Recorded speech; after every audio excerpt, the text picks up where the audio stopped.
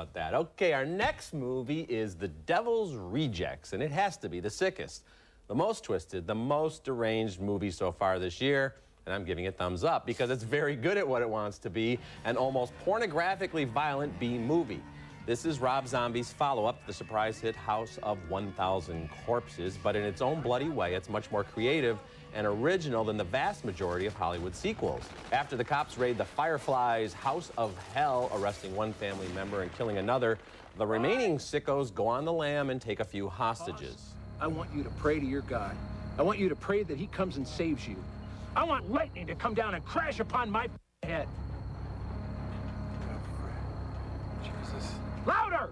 Ah, bless the bunnies. Bless the little birds. Bless the I don't world. feel anything. That's Bill Moseley. I think he gives the film's best performance as the psychopathic Otis who looks like an Allman Brother gone mad.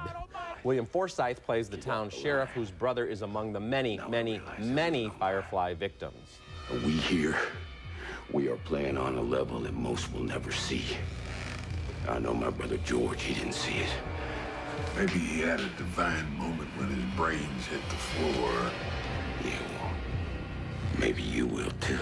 Zombie is clearly influenced by drive-in classics such as Texas Chainsaw Massacre and more substantial violent fare such as Bonnie and Clyde. And he shows some real skill with the camera. He's also weirdly in love, I guess. Well, I guess not weirdly in love, but he's definitely in love with his own wife's naked backside. She's the aptly named Sherry Moon, and she plays the cheerfully nutso baby Firefly who seems to spend half the movie aiming her rear at the camera. Not that I'm complaining about this. We get all that, plus the scariest clown in recent cinema history, a great rock soundtrack, and some gruesomely entertaining kills. It's a sick film, but for what it is, thumbs up. Hate to disappoint you, but I'm going to give a thumbs up to him for exactly the same reasons that you have. But I don't want anyone watching this show and writing in and saying we gave it 2 thumbs up, so they went to see it and it was disgusting. I'm telling you, it is disgusting. Right. It's depraved. It's gruesome. It's over the top. It's beyond the pale.